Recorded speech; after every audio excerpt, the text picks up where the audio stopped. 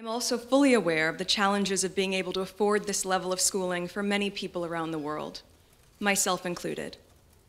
It was through scholarships, financial aid programs, and work study, where my earnings from a job on campus went directly towards my tuition, that I was able to attend university. And without question, it was worth every effort. And for women and girls in developing countries, this is vital. Providing them with access to education is the key to economic and social development.